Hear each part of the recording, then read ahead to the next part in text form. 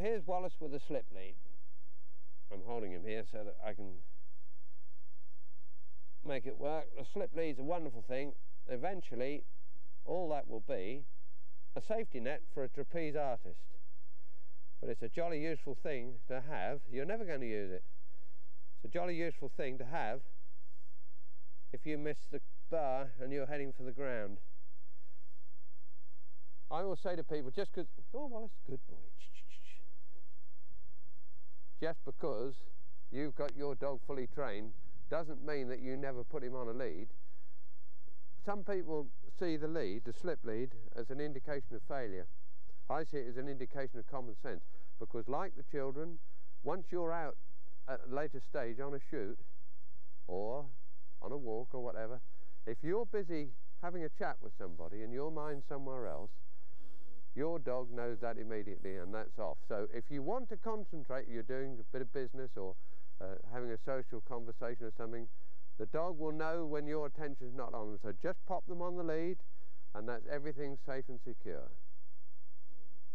Good boy. Good boy. Wallace, Wallace, Wallace, good boy. See when he pulls, good boy. Come on Wallace. See when he pulls on it, you don't fight him. Good boy, good boy. Hey Wallace, good boy. Come on Wallace, good boy. Come on in. Good boy. And because he's never been on it before, you don't want a good boy. Come on Wallace. Good boy. You don't want to tow him along and frighten him. Come on in. Good boy. Good boy. At the moment, all he's doing is getting used to the fact, good boy, that he's got the lead on. Not all dogs are like this. Some pups get out there the length of that and they go, right, I'm going to keep pulling, I'm going to keep pulling. I don't know what it is, I'm trapped, I'm trapped. That way, you've got to make sure you just hold the lead, give it a sharp tug and then let it go slack and go, good boy, good boy, good lad. Here was, good boy, come on lad. Good boy, come on, lad, good boy. Come on then, good boy. Once he gets used, good boy. Good boy, Wallace, come on Wallace, good boy. Good boy, encourage him like mad, good boy. Come on Wallace, there, a good boy. Good boy, come on Wallace, good boy. Good boy. You'll be better, good little man. See, it doesn't matter which side he is now. As long as he's coming along with us, we've got the lead on, good boy. Bit of kidology, we've got the lead on, but we're making him good boy. Yeah, man. Good boy, hey. Good boy. So eventually, we'll take, instead of using the body language, the lead will take over a little bit at a time. All dog training is not about pushing the buttons in the right sequence and getting the answer. It's about fathoming it out. A little bit today, a little bit more tomorrow, and jam the day after. You're in a jam, aren't you? Now, we wouldn't go on forever and ever at one point for too long, because the dog is going to become frightened.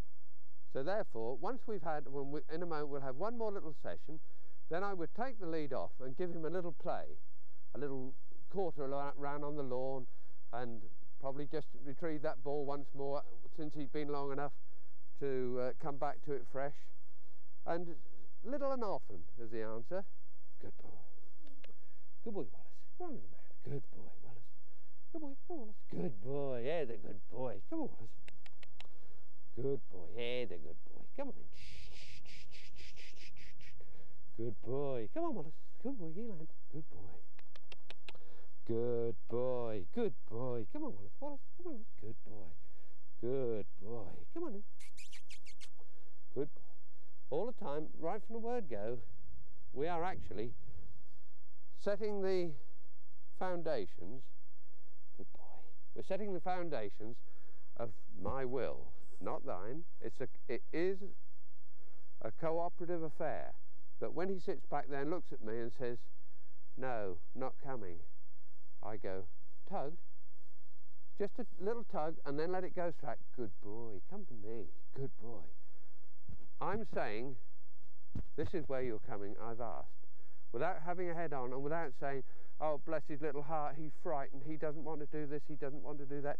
He may not, but as we've asked, we're to do the best that we can to ensure that he does, because all the way through with his training, then when you ask him something, he'll go, well, Ed was asked, it's advisable because he always gets it in the end.